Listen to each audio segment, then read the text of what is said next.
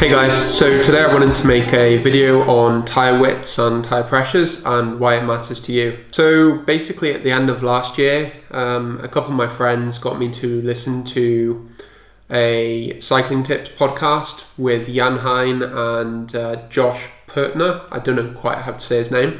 I'll link that down below. I think it's well worth a listen to. And from that I basically found that I was doing a lot of stuff quite wrong, especially in regards to tyre pressures. But nowadays I'm running a lot lower than I used to. And yeah, after my mountain biking on a road bike video, I got a couple of requests to do a video on what pressures I was running. So yeah, here it is. Firstly, we'll go into tyre widths. So the research shows that on a perfectly smooth road, a narrower tyre will run a little bit faster, but once the road starts getting bumpy, the wider tyres will outperform the narrower tyres. And this is mostly due to the contact point of the tyre on the floor. So wider tyres will have a rounder contact point and the narrower tyres will have like a stretched out contact point, and this basically means that the handling will be better, the control will be better. Another benefit of wider tyres is you'll have greater resistance to pinch puncture flats. Because the tyres are running a lot higher off the rim, it takes a lot more energy to pinch puncture flat them. One important point to note with wider tyres though is you're going to need a wider rim to support them. This is due to the overhang of the tyre on the rim, especially on narrow ones. So most stock wheels come with 15C rims and you can get away with 25s on them, but if you start putting 28s on them, you might start feeling the cornering to get a bit sloppy and squishy because of this overhang, and aerodynamically it's not going to be good when you start moving faster as well, because it creates this ice cream cone shape, and they found that this is a pretty negative shape for aerodynamically compared to having a wider rim and running a wider tyre on it. You get a smoother toroidal shape, and that makes airflow around it a lot better. So yeah, if you start putting wider tyres on your rims, just be aware that if you have narrow rims, you're going to be wanting to test it out a bit and see what the handling feels like, because it actually might not be a positive. That being said, if you do a lot of riding at slow speeds and on rough roads, you might want to consider upgrading to some wider wheels so that you can better support running wider tyres with them, especially if you want to maximize comfort. If you're on the bike for long days, you're not really riding that much above 35 k's an hour, definitely wider wheels are the way to go. Now on to tyre pressures. So a lot of the research is showing nowadays, conversely to what I thought would happen, at higher tyre pressures in the real world on any sort of road, you actually start getting a negative effect to increasing the tyre pressure once you get above, say, 110 psi, which is not that high on a new road. You'll actually be running slower with higher pressures than if you even dropped it down to about 60 psi, which is pretty crazy. I mean, I've always thought 60 psi was like you would never run 60 psi, but 120. I used to run that in time trials.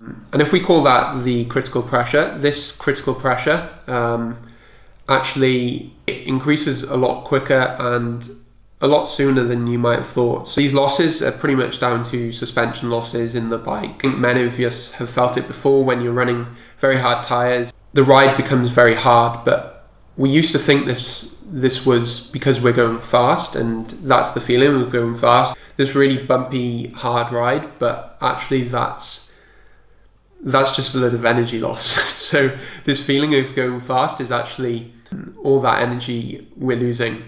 At lower pressures, the bike just rolls over it smooth, so it kind of feels a bit sluggish, but we have to just retrain our brain to learn what riding fast again feels like. And yeah, they found on a very rough road, so say a section of rumble strips, there was no negative effect of dropping the pressures down and down and down. The rolling resistance kept on decreasing, so there was basically no negative of dropping the pressures down until the wheel basically collapses. Another thing to note with tyre pressures is the wheel compound does make quite a difference. If you're running a good compound, it doesn't really matter, surprisingly, what pressures you're running the tyres at. You can drop it down pretty low, and as long as the wheel is still maintaining structure, you're not going to have any negative effects to dropping the pressure. And good tyres mean sort of GP4000s or the specialised S-Works Turbo. The softer compound basically absorbs more of the bumps, and there's a really good website called bikerollingresistance.com, and on that website you can basically plug in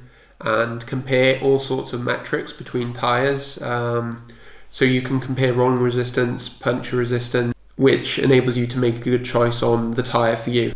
So how do you choose the right pressures for you? What I'd recommend doing is just pumping your tyres up to about 90 or 100 psi, and then the next ride just drop it by 5 psi, and really try and pay attention to what that feels like under you. How does it feel around corners? How does it feel over bumps? How does it feel at fast speeds? And then just drop it by 5 psi again, and carry on this way until you get down to maybe 70 psi or 60 psi. And then when you're getting down to these lower pressures, what you're really feeling for is if the tyre's getting squishy around corners, you feel like there's not enough air in the back wheel, over a bump it might start bottoming out. And yeah, once you sort of start feeling these negative effects, you just want to increase it by 10 psi, and then that's probably a good pressure for you. A lot depends as well on what sort of roads you're riding. If you're riding on good roads, it's not going to make so much of a difference if you're, say, between 70 or 90 psi.